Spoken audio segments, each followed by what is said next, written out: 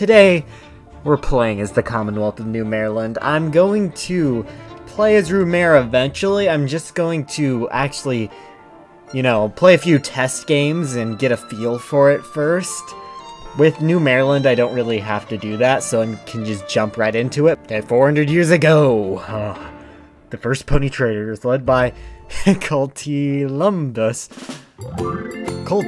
I see what it is, okay. We settled on the coast, okay. Okay, so we start in a decently weak position, you could say. 12 total factories. Wingbardy has about 25-ish, 25 to 30 total factories, and they'll get really strong. So we have a ways to go. We kind of have a political branch over here, and we'll probably be going down the furthest right, ironically placed, I guess, path. First, we need to go over here and get some civilian factories and kind of boost our economy, remove the national spirit, the Great Depression, which is, yeah, not doing us any good. Okay, and since we do have 150 political power, and the obvious choice right here would be to change the economy law, but we can only go to early... Oh, I guess we can't even go to early mobilization. I kind of thought we could, never mind. How embarrassing. Well, I'm just gonna get the well-known work pony. That's good, plus 15, well, stability is already pretty high, and it will just get higher. So it might be better to just get... Oh, we'll just get the regular one then, because stability isn't gonna be a problem for us. We're gonna be fine there, maybe. Maybe when we start doing some of these focuses, we'll wish we had more stability, but right now we're fine. Okay, we've got a few factories, we built up our industry a little bit, and I think it's time we finally go towards patriotism, because who wants to be part of Equestria right now? Maybe in a future series I'll play as New Mareland and try to protect Equestria, but for now, we have our own plans, our own worries to deal with. Oh. Kingfishers share our wealth program. The former governor of Celestia, Kingfisher, outlined his Share Our Wealth program in a speech on the radio today. He stressed that no one pony should hold an extreme amount of wealth. Okay, I see where this is going. Oh, that changes popularity and unaligned. I thought that would go a different way, but okay. Yes, New Mareland seeks patriation. An emergency session of New Mareland's Commonwealth Congress came to a close this morning with a vote of 150 to 76 in favor of seeking immediate separation of government. Okay, this follows the collapse in negotiations between Equestria and New Mareland on the subject of New Mareland's sovereignty and the poor economic situation that ravages the nation. The vote has been applauded by many as the first true step on the path of independence. The Governor General May and many in the ruling UEP have remained mute on the matter. We shall seek our own path, and we will seek a very interesting path indeed. And New Mareland recognizes Stalingrad, yes indeed. In complete disregard on the will of the Equestrian government, New Mareland has formally announced that it will fully recognize Stalingrad as its own independent state. Diplomatic relations between the two countries shall be officially established in the upcoming weeks, with a site for the new Stalingrad embassy having already been selected in Sunset. The Equestrian ambassador has issued an official protest and has demanded the New Mareland government retracts the announcement, even going as far as threatening to relinquish the Governor General from his office. Okay, I accidentally hit a button and closed this last time, so I kind of just restarted, did everything exactly the same, got back here, so let's go. First Socialist Conference. The Great Depression and the push for independence have awakened a leftist sentiment in the people of New Mareland. It is in these favorable times that the Communist Party of New Mareland holds its first conference. The Ponies and Griffins meet, not in a fancy conference hall, but in an abandoned harbor warehouse, to show solidarity with the plight of the working class. As the conference progresses, three factions have formed, each with their own agenda. Lofty Star leads the traditional wing of the party, advocating a form of communism not unlike the one Stalingrad has been practicing. The Equalist faction under Blueberry Frost has more extreme ideas about equality, arguing for a society without money and class. The third faction has drafted their own character called Mareland Socialism, or MARESOC for short. Shocked gasps and protests are heard as these ponies explain their ideas for a truly stable society. Capitalism, they argue, can be defeated by removing the entire system and rebuilding from the ground up. Okay, so I think this time I'm going to go with what some of you guys recommended, MARESOC.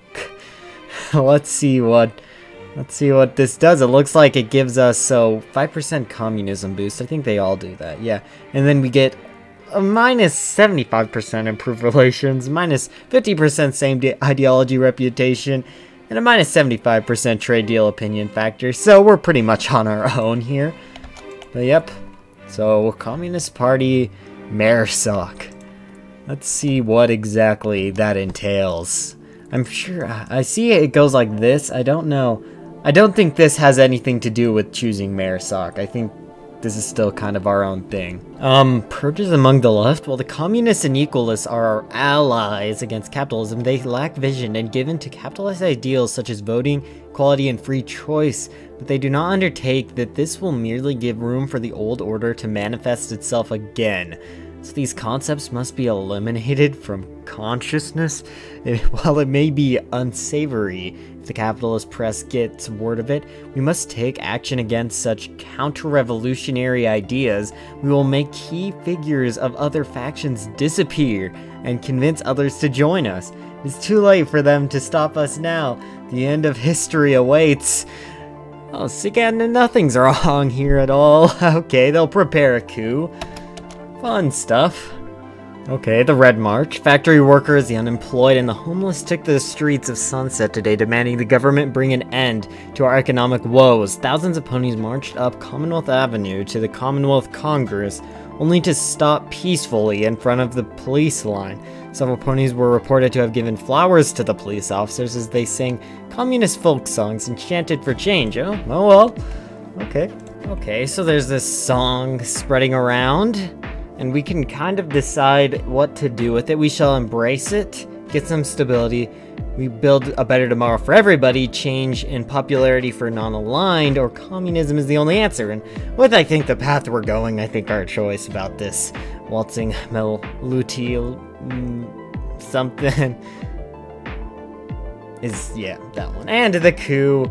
We have readied our militias and secured the loyalty of many officials, reporters, and police officers. We have eliminated those who caught wind of our exploits, who might have understood a glimpse of what we were truly planning. The time is ready to seize the future. It's time for MARESOC to rise.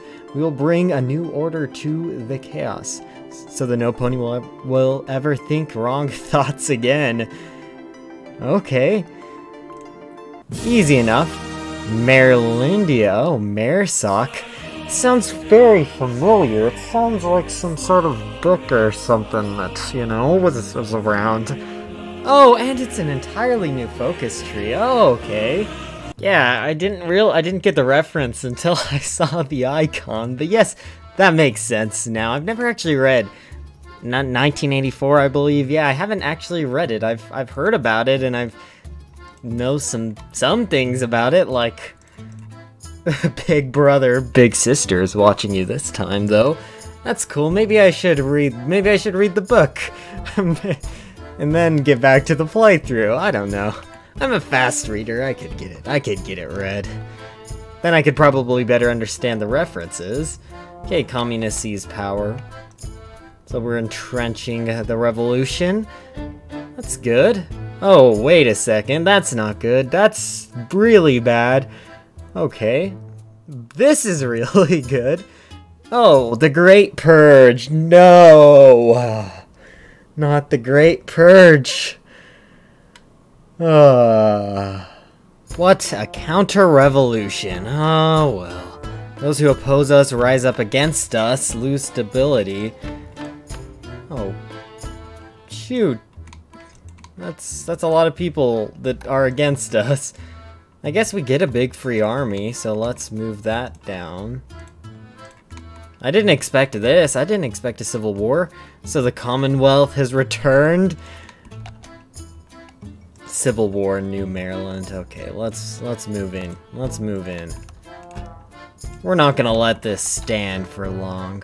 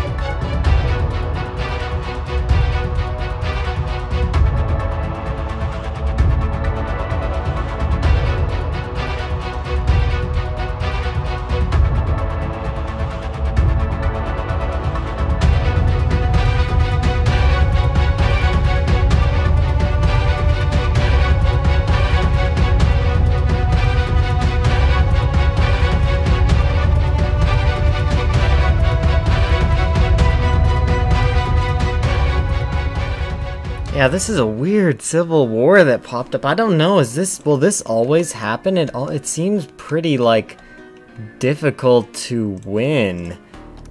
I would think that if there was a civil war, it'd be kind of an easy one. I'm not sure if this is supposed to happen. I don't know. What? New Manhattan explosion? A huge explosion in the New Manhattan harbor shook the city. Its blast could be heard by Ponies all the way in Sunset. The New Manhattan Police Department reports that the explosion was an accident. Okay. Terrible tragedy. It's not like we need that right now. We have a lot of problems here. And that is not one of them that we can be worried about. Oh, wow, that was quite a civil war. I don't know, was there something I could do to stop that? Or do they just not like this entire MARESOC thing? Oh no. Oh no, we wasted a lot of time against Wingbardy, and we lose all those troops that we had. This is bad. Oh. Anyway, thank you guys for watching. If you have any advice on how this is supposed to work, you can leave it in the comments, or maybe I can just play again and be ready for a civil war, maybe? I don't know. That was a surprise. Anyway, remember to like and subscribe. Tune in next time as we continue playing, or we do something differently. We're playing as MARESOC, New Mareland.